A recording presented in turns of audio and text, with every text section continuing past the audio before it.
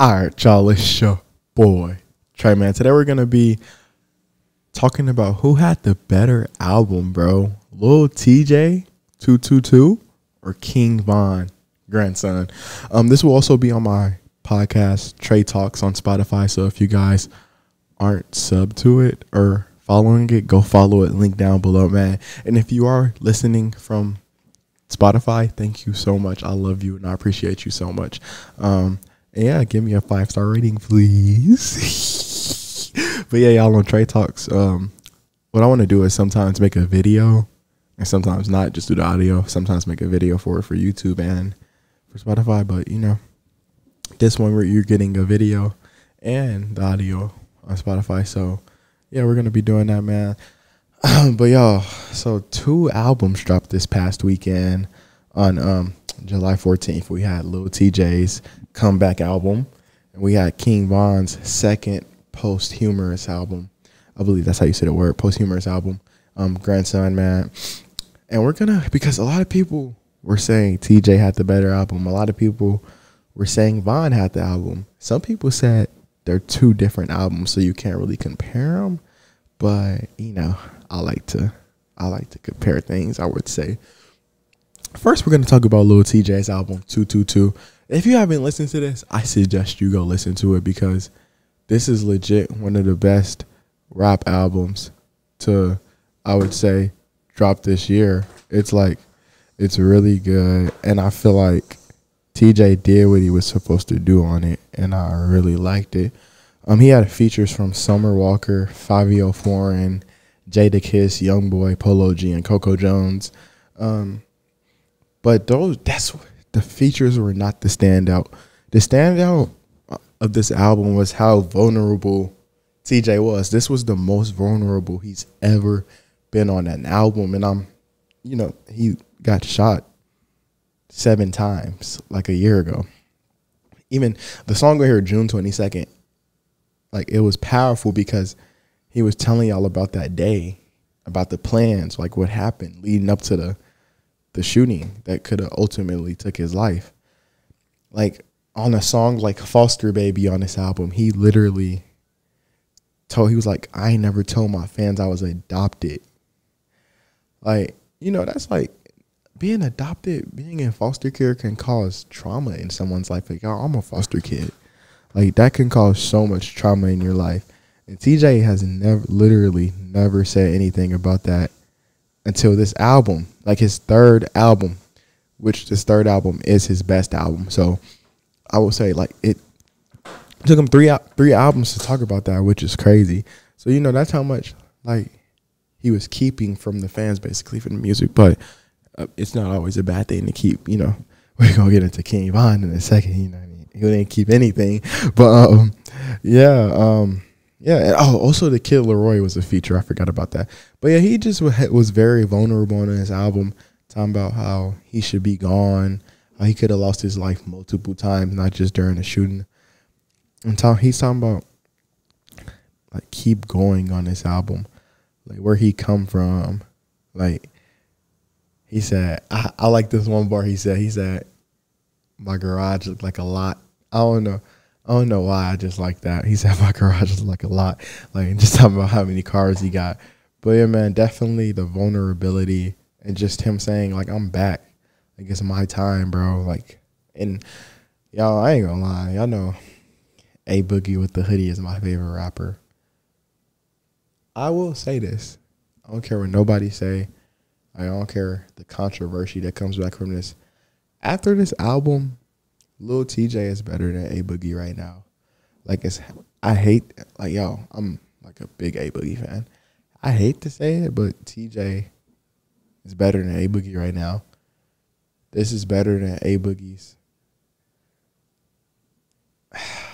This is better than A Boogie's last 2 albums. I don't know if Tjay will ever have an album better than Hoodie Season, but this album right now, he's better than A Boogie. So yeah, that was 222. That's what I gotta say about it. I love this album. Like that's why it's gonna be hard for me to pick at the end, y'all. I haven't even thought about this video. I'm spitting off the dome. I don't like to script videos, like goofy. Somebody commented that script your videos. No, bro. You make your own videos and script them, huh? Don't tell me what to do. Nah, I'm just playing. But now we gonna get into King Von's grandson, man. Man, y'all. I was so excited for grandson. Y'all, if you're listening on Spotify and you haven't watched my album reaction to Grandson or 222, go check them out right now. Like, some of my favorite videos I've ever posted from the artists, man. What can I say, man? This is 3-year-old music, like maybe even 4 years, because we don't know when these songs were made necessarily. They could have been made in 2020. They could have been made in 2019. But this album, I'm glad they named the grandson, because this is King Von. This album displayed everything King Von was when he was here on this planet. Like, everything he was. Like, it was like so many standout songs on here. Like, I was happy with Hitman, because I saw the snippet for that years ago, and it was worth the wait, bro. Like, hey, y'all, let me tell y'all this bar he said on Hitman. He said he was trying to go to the NBA, and I was trying to catch me a body. I was like, bro, why would King Von say that, bro? Like, he said he was trying to go to the NBA, and I was trying to catch me a body. I'm like, bro, what kind of gangster is this, dude? And y'all know that was so crazy. King Von was low-key convicted of, like, like, I think he was convicted of a murder for a basketball player when he was alive. I ain't gonna lie. I'm not even trying to snitch. This is just what YouTube be saying. But y'all know YouTube is definitely, like, it's very inaccurate. It could be false news. But I watched a YouTube video one time about King Von, and they definitely said something like that. But y'all, it was just crazy, bro. Like, you got the storytelling songs on here. You got Robberies, Jimmy. Jimmy is an amazing song. You just got the tough, gritty King Von you wanted on here. Like, Think I'm a Hoe, All We Do Is Drill, Real Oppie featuring G Herbo. The features on here were amazing. You got G Herbo, Polo G, Lil Durk, T Grizzly, Tink, 42 Doug, Hot Boy, and Moneybag, yo. Bro, I ain't gonna lie. Gangland featuring 42 Doug is the best 42 Doug feature I've ever heard. Better than the ones with Lil Baby. Like, I don't know what Von and 42 was doing in the studio that night, but it was crazy. It was definitely crazy, and I felt it. But yeah, bro, I think you just got the storytelling. You got the gangster. You even had a couple of love songs. You got, well, not love songs, but like melodic, like King Von trying out melodic. You got the Out of the Streets. You got the Jealous. Like, you had a couple of those. And also, this is a drill album. So that's why I think it's kind of hard to compare Lil Tjay's album to King Von's, because you're getting basically a whole melodic album from Lil Tjay, and you're getting a whole drill album from King Von. But both of these albums peak so high. Where these rappers, King Von and Lil Tjay, peaked on these albums like so much. But y'all don't know what the difference is for me and why I'm going to pick Grandson as the better album. King Von's music is like, he's been gone for 3 years almost. So this music is like 3 or 4 years old. And Lil Tjay's is new. Like, I'm sure most of these songs are new. They're amazing songs, but like, I feel like, okay, the only downfall that King Von, the only reason he could have lost is because of the mixing.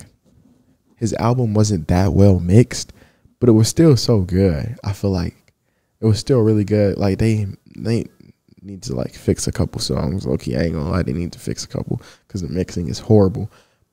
But I feel like for a King Von album full of songs 3 or 4 years old to compete and like be better than this Lil Tjay album, I'm gonna give it the edge to Grandson.